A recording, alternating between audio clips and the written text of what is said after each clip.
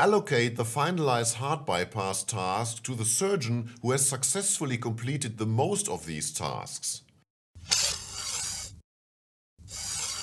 Hi, my name is Andreas Hense and this video is part of a series on resource patterns in YAWL. Today we talk about history-based distribution, the ability to distribute work items to resources on the basis of their previous execution history. You can see the behavior in the following flash animation. Okay, here we have three surgeons, Fiona, John and Sandy, and we start the case, and now this heart bypass work item is allocated to the one who has completed most of these tasks, and we can see that John has most of them. And so this is allocated to John. John starts the work item and then completes it. In YAWL, this can be implemented by the allocation strategy round robin by experience. So we start with a situation where John here has 3 work items, Fiona has 2 work items, and Sandy has 1 work item.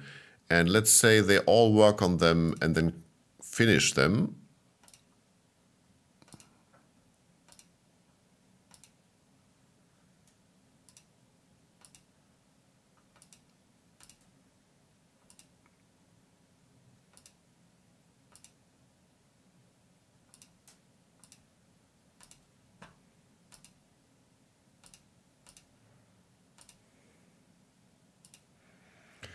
So now we know in the history of the system that John has completed most of them.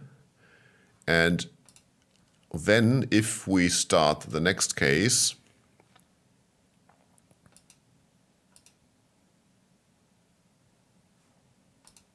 and we go to the admin work list, we can see that this has been allocated to John. So John is now the only one who has a work item here and can then finish the case.